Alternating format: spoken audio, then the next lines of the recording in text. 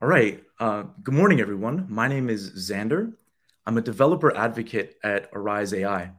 And today I've got something very exciting to share with you. Today, you are going to be the very first people to ever use Phoenix, which is our brand new open source ML observability product built for your notebook environment. Here's an overview of what we're going to be covering in today's workshop. I'm going to start out and I'm going to give you an introduction to the concept of ML observability. Then we're going to talk about Phoenix, and we're going to talk about how Phoenix does ML observability. After that, we're going to jump into the interactive portion of this workshop where you're actually going to get to use Phoenix and try it out for yourself. I'm going to send you a collab link. We're going to download some data from an image classification model, and we're going to try to identify the root cause of a production drift issue.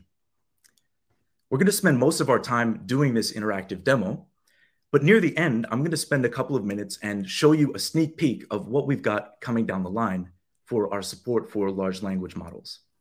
And at the very end, if we have time, I'll reserve a minute or two for questions and answers.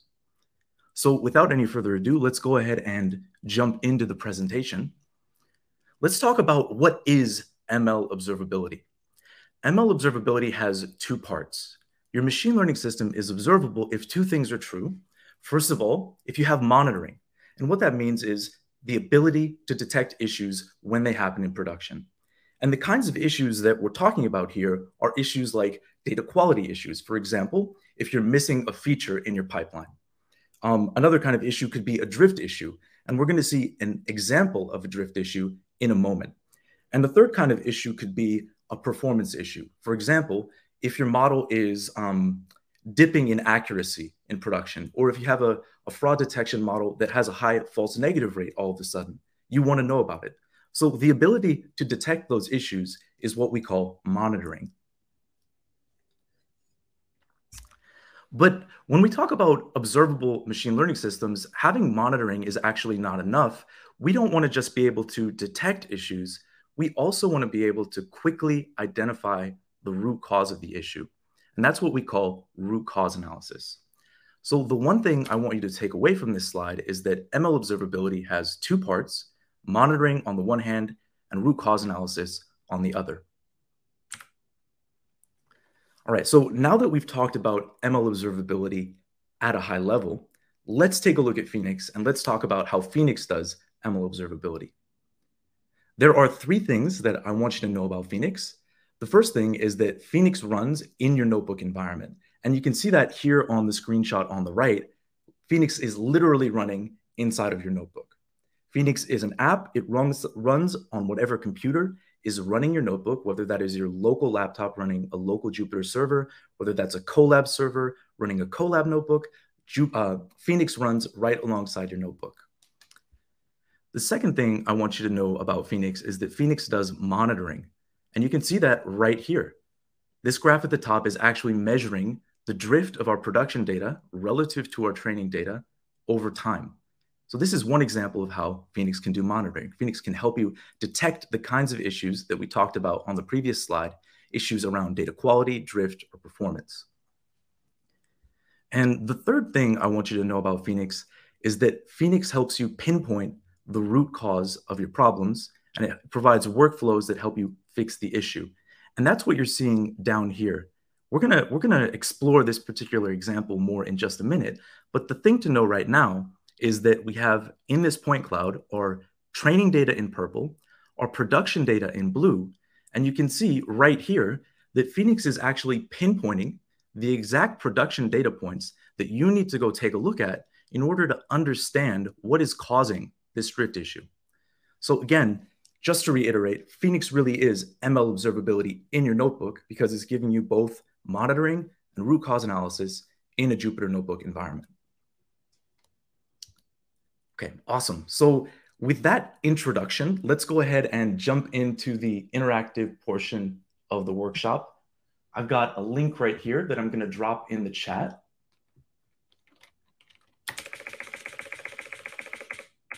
All right.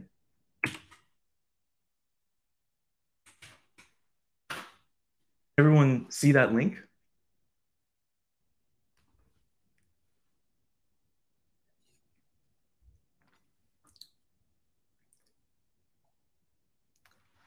people able to see that link in the chat? Okay, I see it got starred. Awesome. Awesome. Thanks, Maggie. So I'm going to go ahead and follow along with you. What I'm going to do is I'm going to open up a new browser tab. I'm going to copy and paste that link that I just sent. And the first thing that we want to do is let's go ahead and sign in. All right, so I'm going to sign in here. And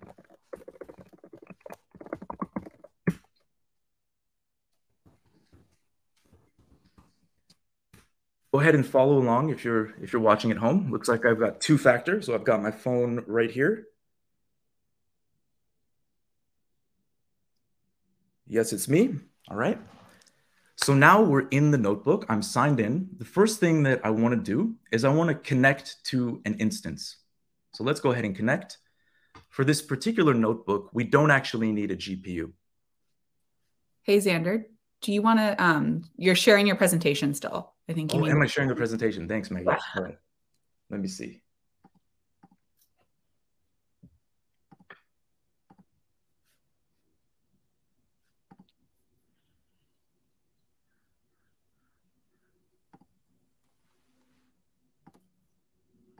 All right, how about now? Great. Thanks.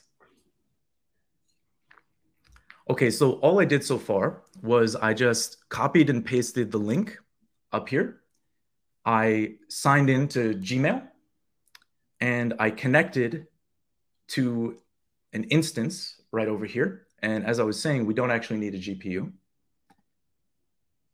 And the first thing that I'm going to do is I'm actually going to just run this installation step. This installation step is going to take a minute. So I'm just going to kind of walk us through what we're going to be trying to accomplish in this particular notebook and give people a chance to catch up. So the goal of this notebook, the notebook is entitled Active Learning for a Drifting Image Classification Model. So we're going to be dealing with an image classification model that has some kind of drift, and we're going to be using some kind of active learning workflow.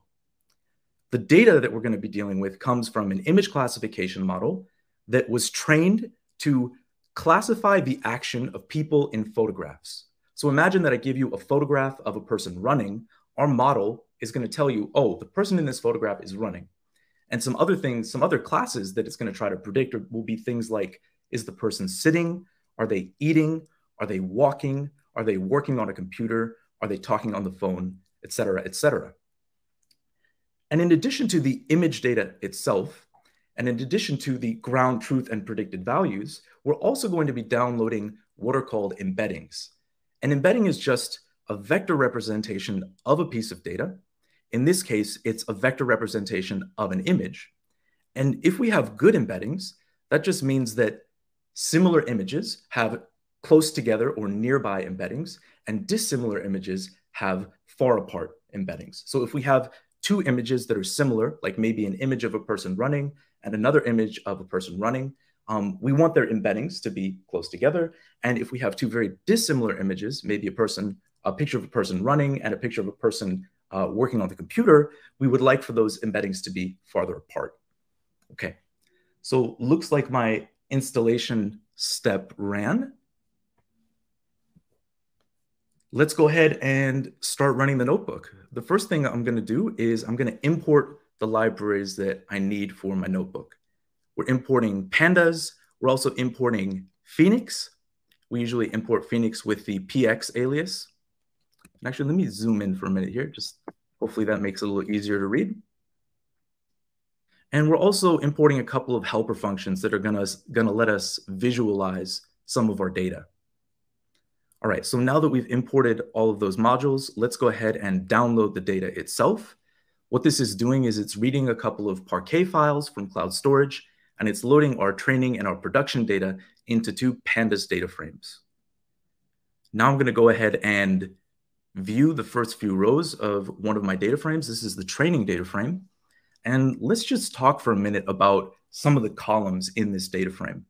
So we've got this column right here. This is the prediction ID column. A prediction ID is just a unique identifier for each prediction in your data set. We've also got a prediction timestamp column. The prediction timestamp is just referring to that moment in time at which our model made an inference.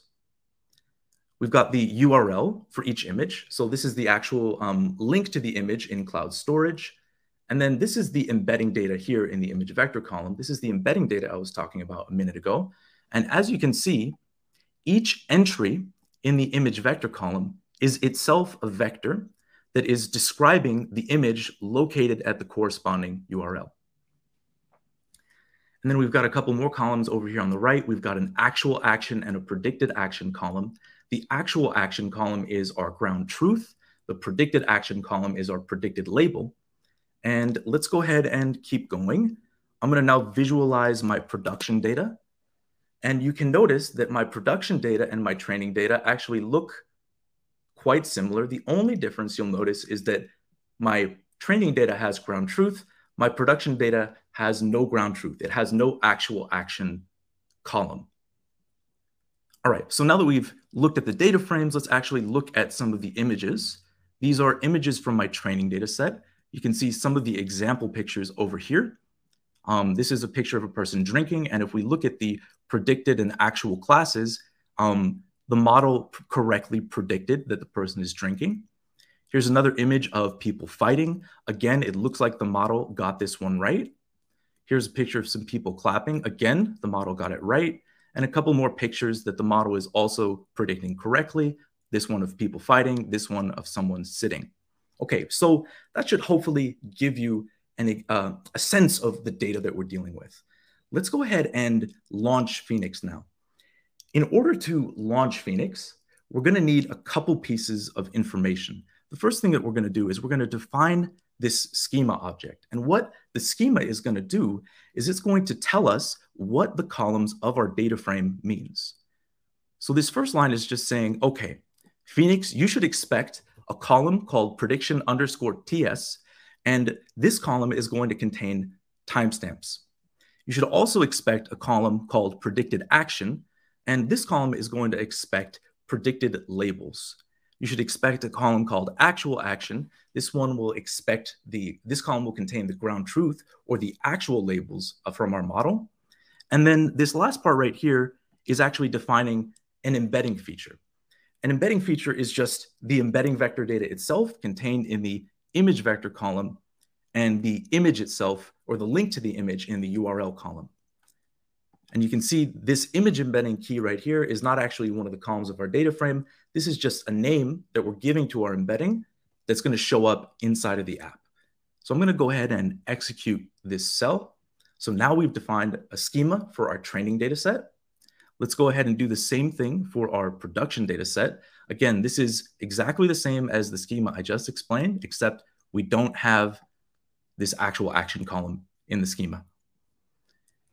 Now that I've downloaded my data into my data frames and I've defined these schemas, the next thing I'm going to do is define this dataset class that's going to wrap those two things together. It's going to wrap together the data frame with the schema that describes the data and also names it. So in this case, I've named my two data sets, production and training.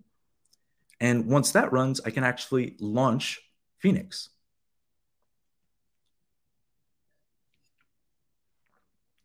And there we go. Phoenix is actually launched. So at this point, I have a couple of options for how to open it up. I can open it either inside of the notebook using this command. So this is what you saw on my slides a couple minutes ago. But for this presentation, I'm actually going to open Phoenix in a new browser tab. That's just going to make it easier for everybody to follow along. And here we are. This is the homepage for Phoenix. You can see a couple of the fields that we just described in our schema. We've got our actual action here, our prediction action here, and we've got some metrics for both of those fields. But the place where we want to go is we want to click into this image embedding page. This is where we're going to spend most of our time. And this should look pretty familiar. This is the same screenshot that I showed you a minute ago. You'll see once this part down here loads.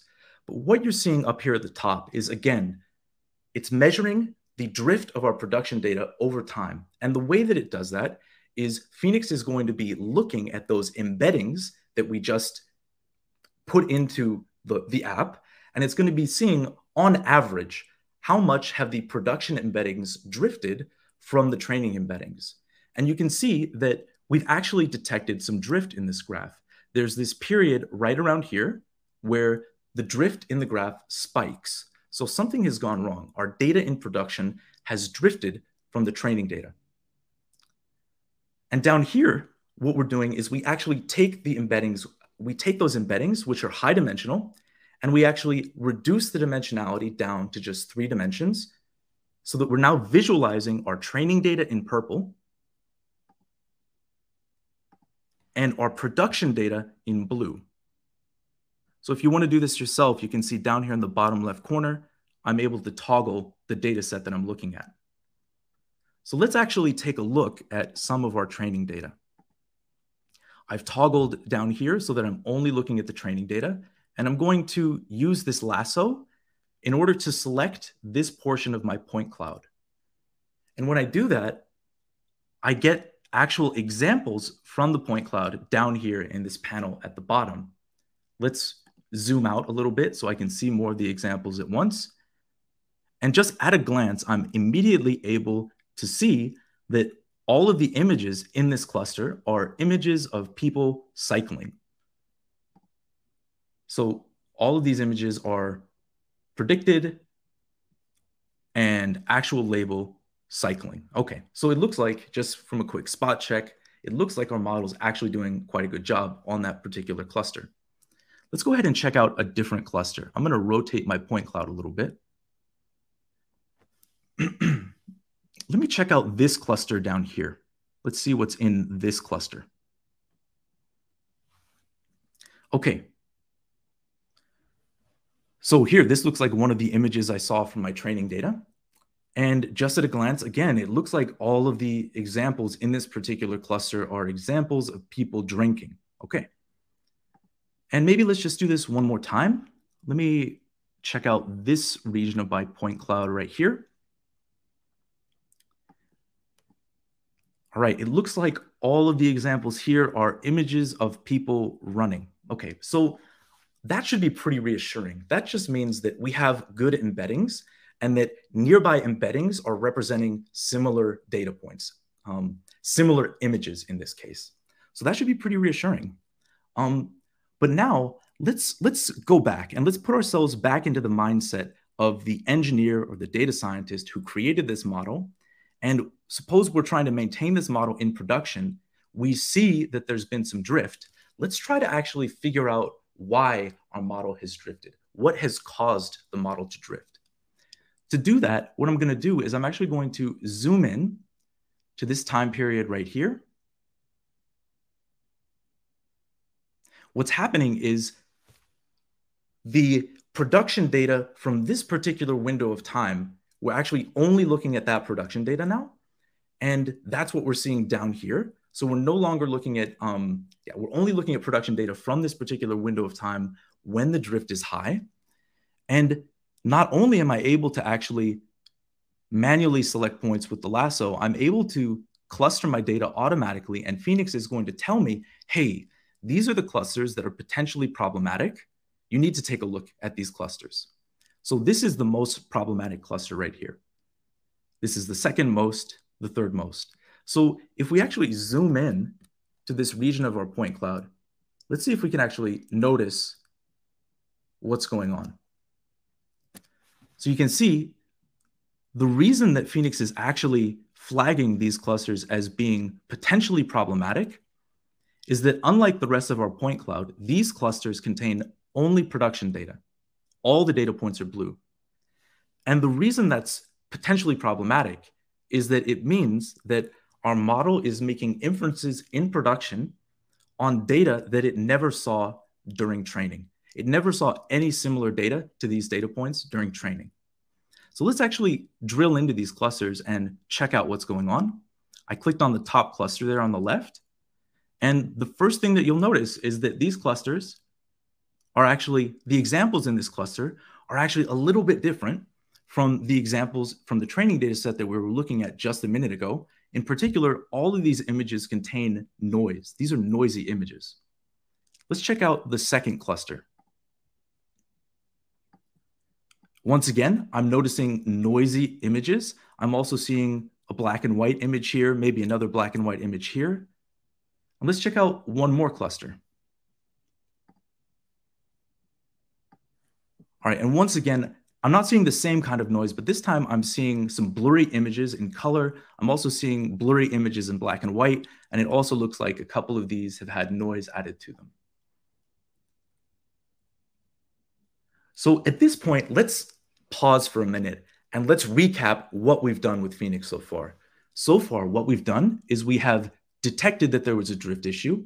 And not only did we detect that there's a drift issue, we then had Phoenix tell us exactly where to look in our production data in order to find the examples that have drifted. And at this point, I feel pretty confident that I figured out what is the actual cause of the issue.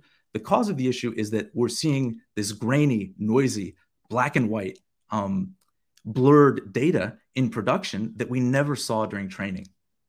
So at this point, what we can actually do is we can come over here and click on export. And what that's going to do is it's going to save off the data in this cluster. And now I can actually come back to my notebook environment. I can scroll down for a moment. If I come all the way down to the bottom, let's execute this cell. What this cell is doing is it's actually loading in that exported cluster of data. And now I'm looking at that exact cluster of data here in my notebook. And let's go ahead and display some of those examples so we can take a look. So it looks like, yeah, these are the exact examples that I was seeing a moment ago. You can see that some of them are black and white, but they all have this noise added to them. So this is one application of Phoenix. You can use Phoenix in order to identify those problematic clusters in your production data. Then you can export it. And at this point, our next step would be to actually label these data points and fine-tune our model in order to improve the performance of our model on these grainy, noisy images.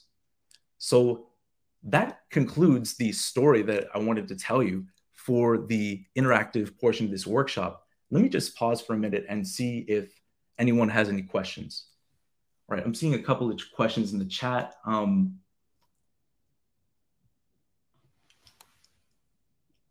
It looks like Robert asked, does Phoenix need to make any external calls outside of the scope of the local notebook? So Phoenix is an app that runs locally on your server. Whatever server is running your notebook, that's where Phoenix runs. It's not making any external API calls.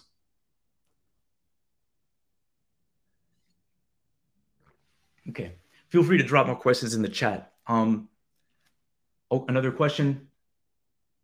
Does Phoenix handle issues related to fairness and bias in machine learning models? Not at the moment, although I would expect that at some point we will build that into the product. All right, awesome. It looks like we've got about 5 minutes left. So in the remaining 5 minutes, I'm going to switch gears a little bit. And I'm going to show you something really cool that we've been working on. I'm going to demo some of Phoenix's capabilities for large language models and prompt response pairs. This is some functionality that we've just built into the app.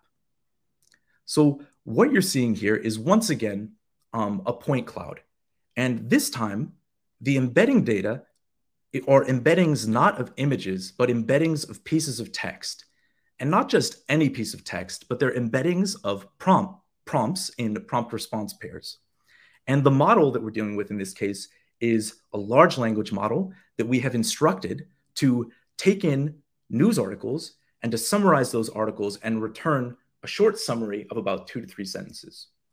So let's go ahead and actually explore some of this data. I'm going to go ahead and toggle this graph at the top. Let's go ahead and explore some of this data. I'm going to grab this cluster right here.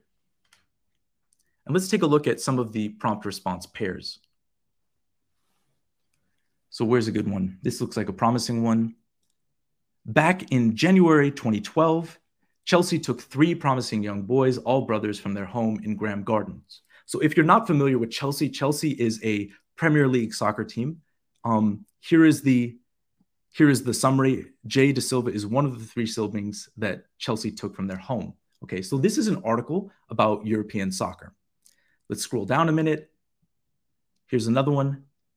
There are moments when Falcao sets off those delayed runs in the bright red shirt of Manchester United. So again, Manchester United is a European soccer team. And here we have the summary of this article. This is a full-length article, so it's pretty long.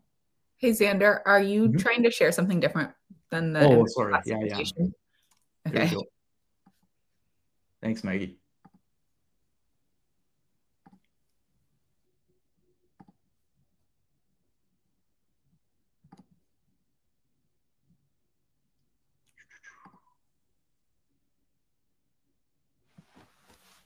See image. Here we go. There we go. Okay. All right. So sorry about that. Looks like we got a couple minutes left, so I'll try to be brief. Basically, what I was saying is this is a point cloud, and now the embeddings represent not images, but prompt response pairs. And then I was just basically exploring different parts of the point cloud to see what the different points represent. So here we go. Here's a cluster of our point cloud. And let's actually inspect some of the prompt response pairs in this cluster. Here's one of the prompt response pairs. So again, the prompts in this case are the articles themselves that are being summarized by the large language model. And this one says, not many players have experienced Champions League success. Here's the summary. It's only a couple of sentences. So again, this is a cluster of articles about European soccer. And one thing that I can do, which is pretty neat, is that I can actually color my data sets by what is called Rouge score. So the Rouge score is an evaluation metric.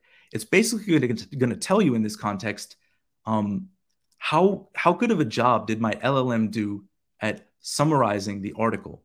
And you can see that a higher Rouge score is a better score. This cluster over here has a lot of green points, which just means that it has a lot of good summaries. But if we take a look at this cluster over here, you can notice that this one has a lot of blue data points. So our model is actually struggling to summarize the articles in this cluster. And I can actually do the lasso here to inspect some of the points in this cluster. And immediately, I'm noticing something different about the points in this cluster. Namely, the points in this cluster are actually in a totally different language. They are articles and summaries in Dutch. So the basic story here is that we're able to, actually color our data using this evaluation metric in order to identify that, okay, our LLM is actually struggling to summarize Dutch examples, struggling to summarize Dutch articles. So now, once again, we've identified the root cause of the issue. All right, and with that, I think that basically wraps up the presentation. Really hope you enjoyed it. Once again, if you enjoyed the workshop, please go ahead and check out our GitHub repo. We really appreciate the support, and leave us a star. Come join our Slack community. Thank you.